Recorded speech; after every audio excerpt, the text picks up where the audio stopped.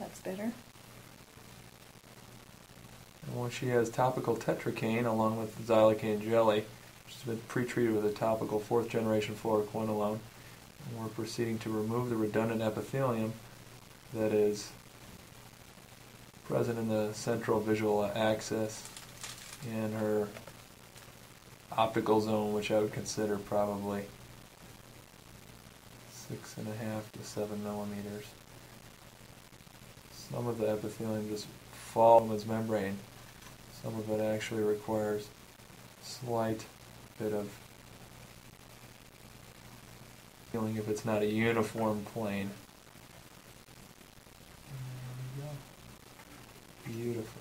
Look straight ahead. And that is great. A very nice 7.5 millimeter central removal. Congratulations, Miss Wick. Now for the bandaged contact lens.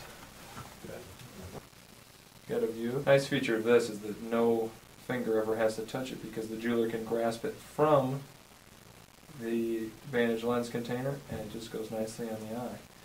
And then if there's any adjustment that needs to be done, certainly the speculum allows it, but it can also be adjusted with just manual opening of the eyelids so that there's a wide enough palpebral fissure.